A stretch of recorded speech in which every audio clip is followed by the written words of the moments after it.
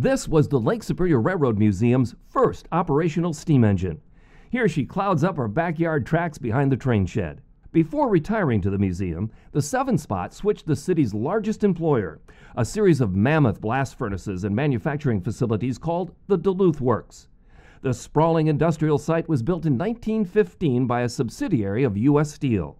Number 7 was one of 3 saddle tank engines purchased that year from the H.K. Porter Company in Pittsburgh. The trio worked the hot side of the mill, hauling cars of molten iron and slag. U.S. Steel started shutting down its Duluth Works in the early 1970s. By then, the facility was using diesels, and the 7-Spot sat forgotten, hidden, and out of sight. On purpose, some say, for donation to the museum when the time was right.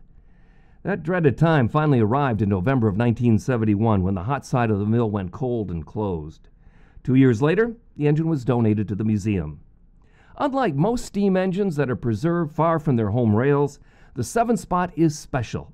It was built for service here in Duluth, retired here in Duluth, and is on display today at the Lake Superior Railroad Museum here in Duluth.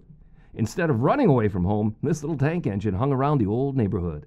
The 7-Spot was restored to running order in the late 1980s and was the museum's very first working steam locomotive.